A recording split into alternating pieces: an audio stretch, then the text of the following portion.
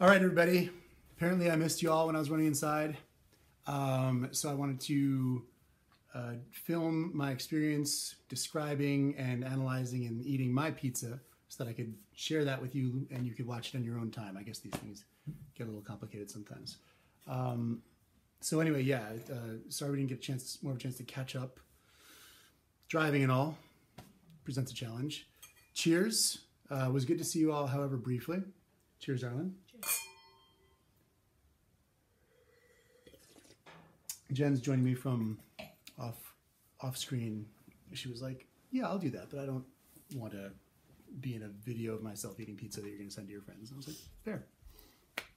So cool. So what we've got, we went to two spots. We went to Triple Beam Pizza, which Max mentioned to you is a Nancy Silverton restaurant. He seems to be really familiar with it. This is our first time, and we're extremely excited. We got 3 pizzas from there. We got a cheese, a pepperoni, and what was this one? Gluten-free sausage and fennel. Sausage and fennel on a gluten-free crust. And the cheese was something special. It wasn't just like cheese, was it? It was like some kind of like 4 cheese. 4 cheese. So 4 times as much cheese as usual. And then from Sage, which is right next door, it's a vegan place right next door to Triple Beam, we got the Farmer's Veggie Pizza. Farmer's Veggie Pizza, which is like, is that mostly arugula or spinach on top? Which one is that? With the green? Do you know? Mm-hmm. We'll figure it out.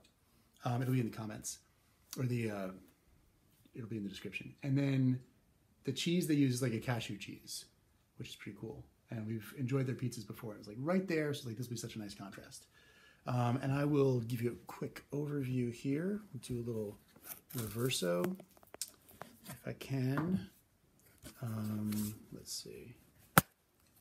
Oh, I can't really reverse it mid-video, can I? Okay, I'll just flip it around like this.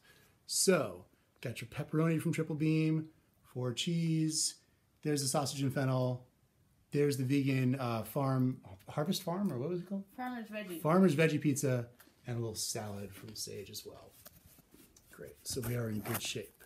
Now, I'm not going to review the salad in this video. We can save that for another crawl. New Paltz salad crawl. We don't have that hat yet. Okay,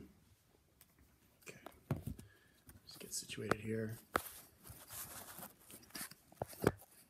Sorry if this is like not really fun to watch, but the nice thing about being in a Zoom is you can all be talking amongst yourselves while everyone's figuring out their tech. Might need another. Okay. There we go. All right, I'm going to start with the cheese. Obviously, that's traditional. Jen, you've already gone there, right? Oh, yeah. I'm halfway through my dinner. Positive experience with the cheese? Oh, yeah. Let's give it a look. So Triple Beam does these like rectangular slices. They all kind of look like grandma's pies, but they're not grandma's. Why? Because the sauce isn't on top. Right, guys? We've learned this. Been over this a few times.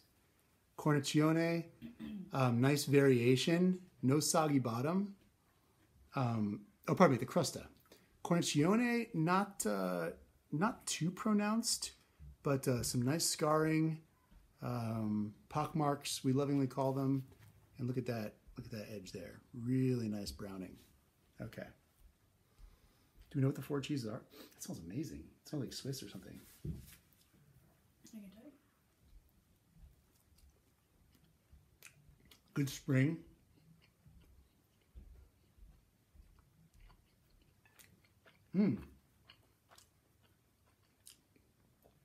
That is a very assertive cheese blend. It's definitely not just mozzarella. There's something Swissy going on in the mix. And whether that's just like an awful lot of parm, but there's definitely like a hard cheese element here.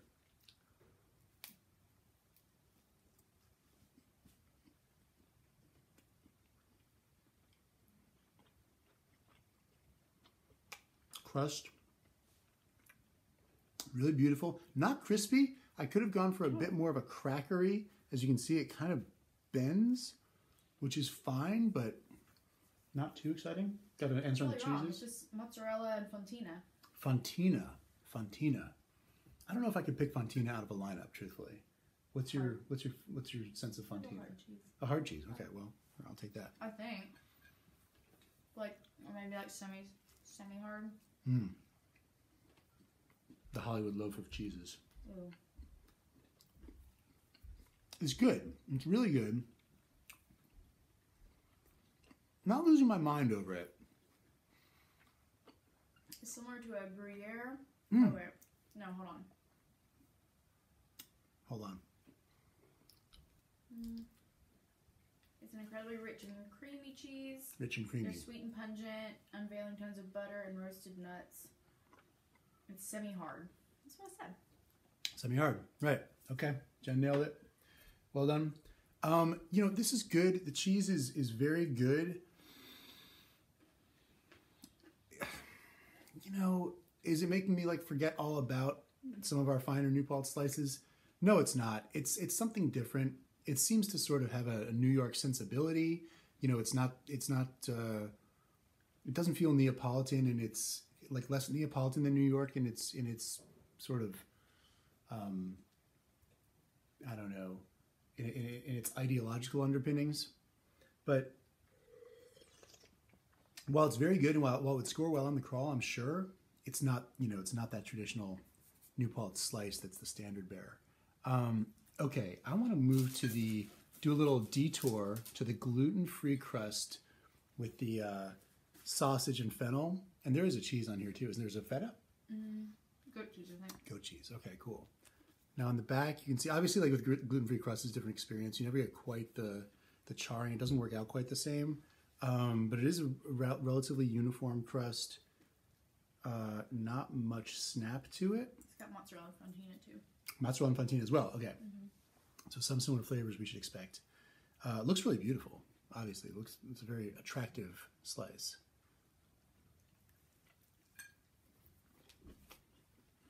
So when you bite into it,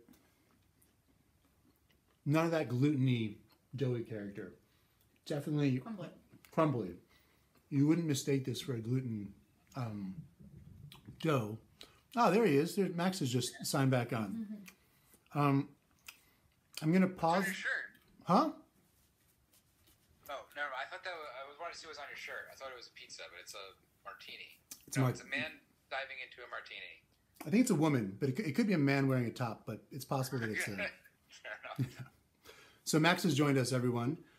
Max, I was just talking about the gluten-free crust with the interesting. Okay, gluten-free crust fennel sausage pizza from Triple Beam.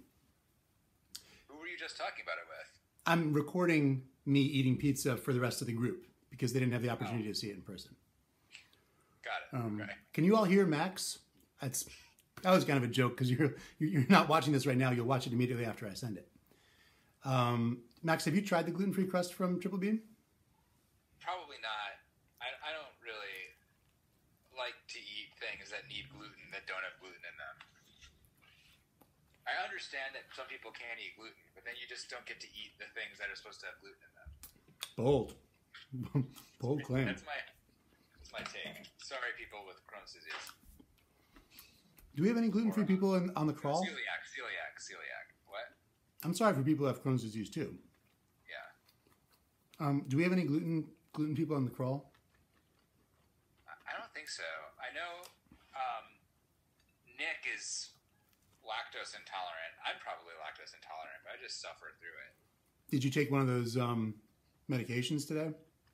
No, I took those for a little while, and then I stopped because, I don't know, it just didn't seem like it did that much. How do you like why did you get gluten-free? We're always curious. Jenn eats gluten-free sometimes, or, you know, she eats like a lower gluten diet than your average American, perhaps. And How is it?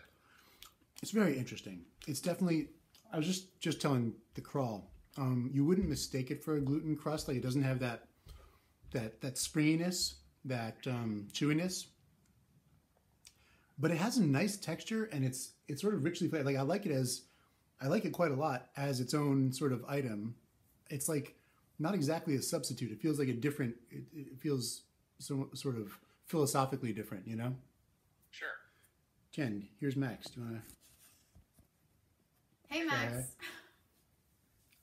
How Do you like the gluten-free pizza? I like it. I think for gluten-free, I think it's very good. That seems like you don't like it. No, I do like it. I actually do like it. It's just, maybe it'd be better with a different topping. It's kind of dry. I feel like we needed like a cheesier, like gooier topping on it. It almost feels like we almost need like olive oil on the side to dip it in. You've got marinara, but that doesn't really fit. But you have marinara on this. Correct. Yeah. And there's ranch too. Oh, good. Max, do you put ranch on your pepperoni pizza? I would. I don't know if I would. Where did you get ranch at Triple Beam? They sent it. Yeah, I mean, I absolutely would. Ranch is delicious. Thank you.